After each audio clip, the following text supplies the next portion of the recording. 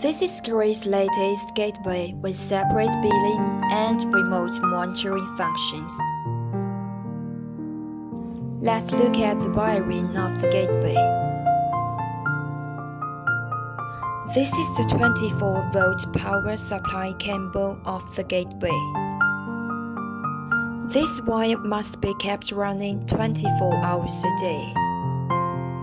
If this power line goes down, no information can be collected about the units and the recording of electricity bills will be interrupted. This line of RS485 interface is connected to the electricity meter. Be aware that the electricity meters used in each country and region are not consistent. On the side is the CAN communication interface.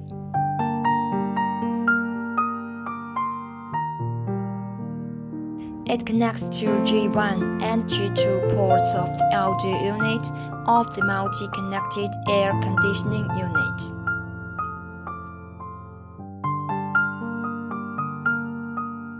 Finally, the network cable port of the gateway is displayed.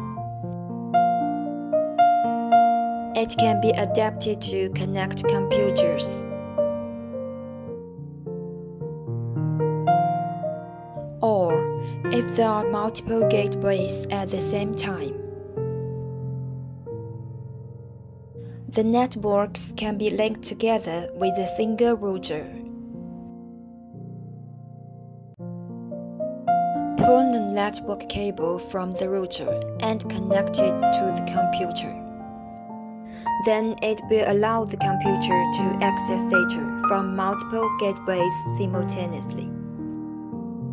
Now, let's take a look at how the RS485 interface is connected to the electricity meter.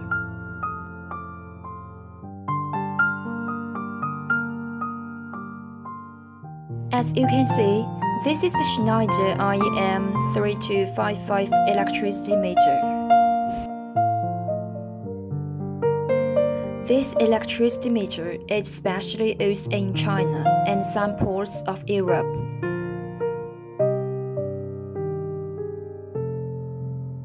Be aware that different countries and regions use different electricity meters.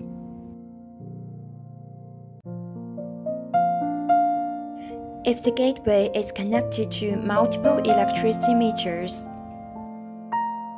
different electricity meters should be connected in series. And the address of the electricity meter must be set differently. If the address of it is set to the same, the gateway won't be able to access the electricity meter. This is the RS485 communication line which is connected to the gateway. Here are the positive and negative ends of RS485 communication line respectively. The black line is positive and the blue one is negative. This is the outdoor unit of GMV6. Here are G1 and G2 interfaces connected to the CAN communication line of the gateway.